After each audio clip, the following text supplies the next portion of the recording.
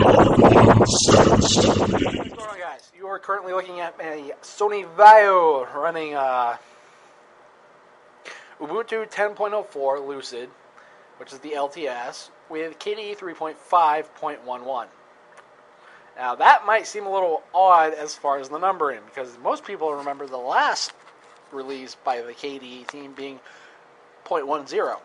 Well, this is actually the fork brought back from the dead, call it what you want, of KDE 3.5.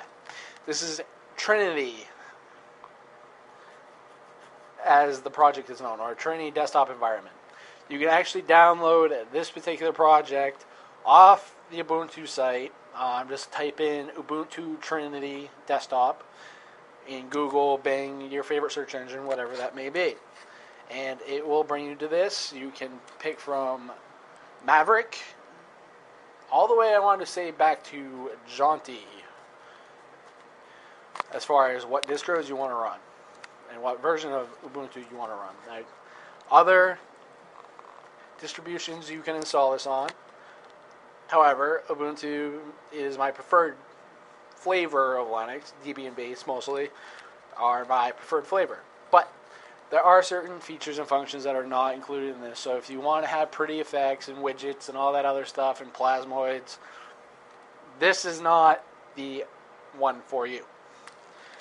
But some of us do like KDE 3.5. I am one of those people. It's, to me, from my experience with KDE 4, KDE 3.5 is more stable. It does not have a lot of the programming issues. The technology, while older, there are features and functions like within Amarok's that I love as a music player that are not in Amarok's 2. So I will go back to using something that is more along the lines of what I like to use. Now, the biggest thing that draws me into KDE, at least on this particular version that is running, they have incorporated the one thing I did like. Back in 3.5, you had a couple different places to do system settings. Now they have incorporated the system settings from KDE 4, which is tied into one spot. That I do like, so that is incorporated into this. Another difference with this is mostly distribution based. This is not running KOffice. This is running OpenOffice. I will be uninstalling OpenOffice, and I'll probably be installing IBM Lotus Symphony, as that's my preferred usage for Office stuff. But